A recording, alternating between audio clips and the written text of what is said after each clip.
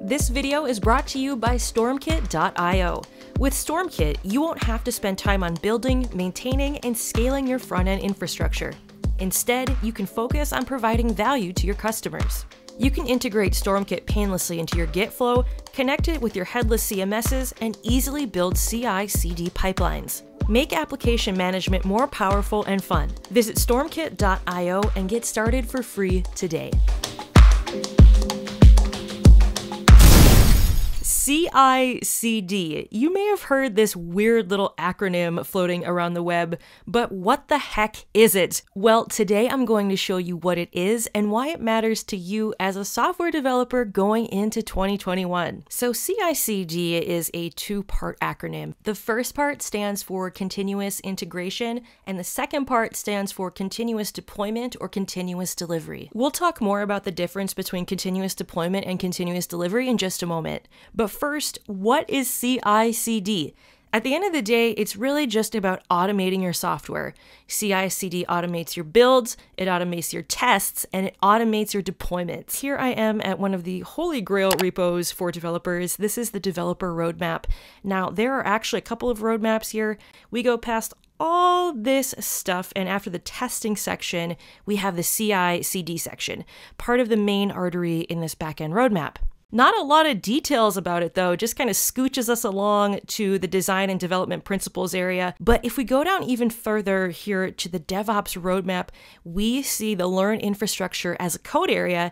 And to the left here, we have a list of CI/CD tools. And this is where it starts getting interesting and a little bit fun because these are the modern tools you have at your disposal to start automating stuff, your builds, your tests, and your deployments. There are dozens, if not hundreds, of CI/CD tools out there. Many of them you may have heard of: Jenkins, Travis CI, GitLab, Azure, lots of different ones. Okay, that's nice and all, but how does this automation work? Well, let's say, for example, you are using Jenkins as your CI tool. Here's an example of how the CI flow would work. It all starts with developers pushing code to a repo frequently, a couple times a day, a couple times a week, depending on the tempo of your company, of your organization. And this code could consist of just about anything: patches, updates, new functionalities. And then once it's pushed, a Jenkins build server is going to test that code. And Jenkins shows you if the code has passed or failed. And if the code fails, you're going to get a message saying, hey, this code failed. So you'd have to go back and fix it and then push it again so it passes. And then once the code passes, it gets sent to a deployment environment.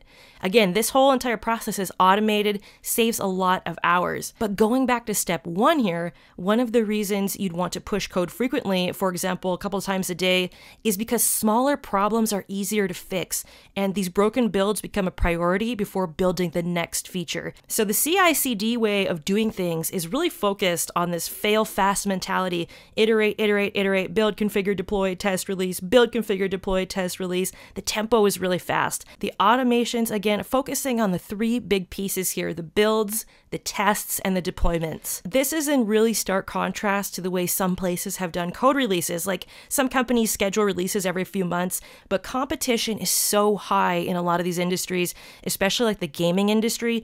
If you wait months for updates, your competition is going to smoke you.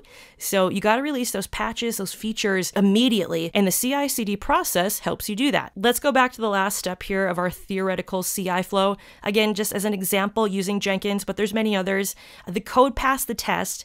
After the code passes, Jenkins says, yay, you're awesome, so is your code. That's when we shift to our deployment environment. So we're making this transition, and that's where continuous delivery or continuous deployment comes in. This is the second part of the CI/CD equation. Now, in the deployment environment, this example is theoretical, we have a few areas. So we have a staging server, which is going to go on to QA. And once it passes QA, it's going to hit its final destination at the production server. And the difference between continuous delivery and continuous deployment is actually pretty small, but also very significant. Continuous deployment just means that all changes are going through a pipeline and they're automatically deployed into production. On the other hand, continuous delivery means that developers need to manually approve the deployment. Once it's approved, the pipeline continues its automation. So for industries like airlines and healthcare, where it can literally be a matter of life and death, you want some humans in that process checking things over. We don't need planes crashing. We don't need oxygen machines turning off. So certain industries tend to favor continuous delivery over continuous deployment. And so once you fuse the CI part with the CD part, this entire thing is called a deployment pipeline. And a deployment pipeline is a series of validations your code flows through before it's released to production. If you remember this little chart I was showing you earlier, this is actually an example of a basic deployment pipeline.